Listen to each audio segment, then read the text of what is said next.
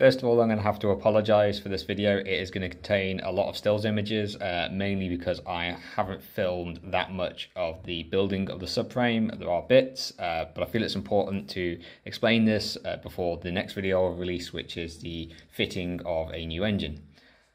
This is a picture of myself and my friend Whit somewhere in the middle of Mongolia in a 1986 Mini. It is the same 1986 Mini that you will have seen me take the engine out of in a previous video. The first thing I'm going to explain is why I took the engine out in the previous video, because I never actually explained.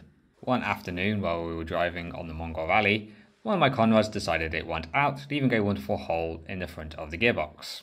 My plan after the rally had always been to build up a overhead twin cam 1275. However, as we never completed the rally, I have unfinished business with it and will require a 1 litre to take part in it again. This therefore has turned my attentions to other engines. The engine in choice is a CG10DE. This is commonly found in the K11 Nissan Micra. Many moons ago, back when I was in university, my master's project was to design a kit to fit a Nissan CG engine into a Mini. I have therefore already worked out a lot of the issues required in order to fit this engine into the classic Mini. One of the first things I did in this project is to convert the original CAD file, which was in a CATIA format, into SolidWorks. This is SolidWorks 2020, and the reason I'm using this software is because that's what I have currently access to and I use in my current job. I converted the frame, which was originally designed as a single solid piece, into individual components and created a set of technical drawings. From these technical drawings, I could then create the parts that were required to build a subframe. What you can see here is a basic wire frame which represents the suspension and mounting points, and around these I started to create the components that make up the subframe.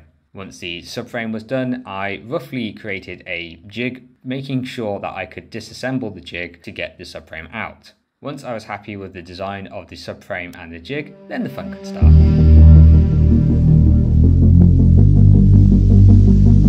I designed this jig on SolidWorks in order to keep the parts of box section in place as we weld them. The advantages of working in a place that has a CNC router, a big thanks to Adam, the guy at work who cut this out for me. I'm now going to finish attaching the backboard and then we'll get to grinding and prepping the steel box section pieces in order to be TIG welded together. We now have the parts all fitting into the jig. The next step is to drill holes into this piece and this piece and then prep the joints here for TIG welding.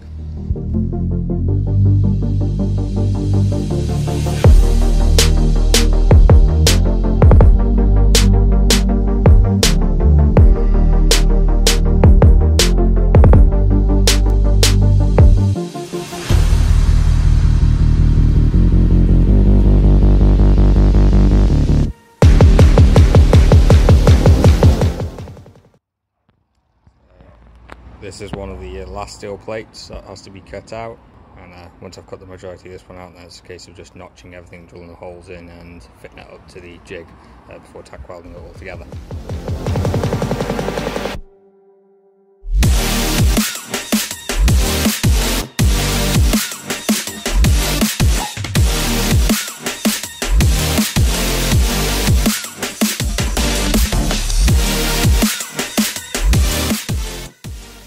Here we have the right hand side of the subframe. This is the right hand strut tower.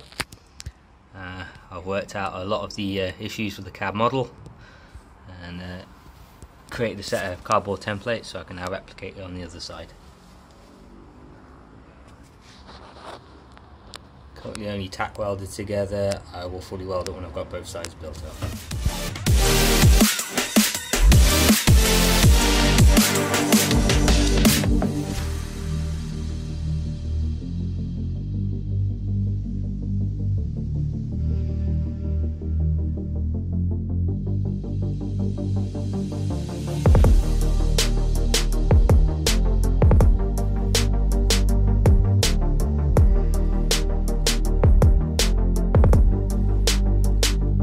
In the next video we're going to fit the subframe and the engine into the car. If you want to keep up to date with the build, then please subscribe to my channel, or you can follow the link to the build thread which is on the mini forum in the description below. Thanks for watching.